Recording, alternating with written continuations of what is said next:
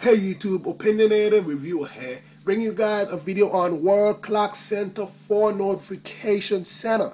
It's by that guy and it's in the BigBoss repo for $1.99. Now if you're a clock lover or a time lover and you definitely like to always see what time it is all around the world, then you could go ahead and purchase this Notification Center add-on. As you can see, I have a number of different clocks. I can see what time it is in Tokyo, Singapore, New York, California, and Cheetah. I hope I said that right. Don't get offended if you live there and I made a mistake. Alright, so yeah guys, now this widget, it displays all the clocks that you have inside your clock app where it has the world. So if I go ahead and I add a next one, let's just add.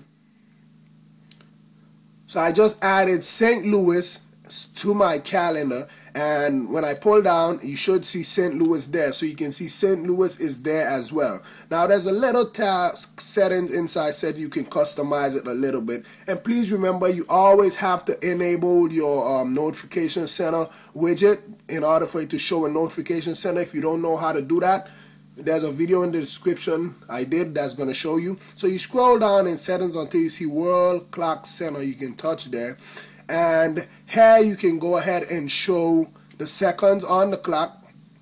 You can also show the city name, so if I don't want to show any of those, I don't have to, but you can go ahead and do so. And you can also change the format of the date, so you see the year is first now. But that's basically it. If you tap on it, nothing happens. If you tap on it, it just displays every clock that you have inside your clock app, and you have the time set up. But that's basically it, guys. This one is called World Clock Center, one word, for Notification Center.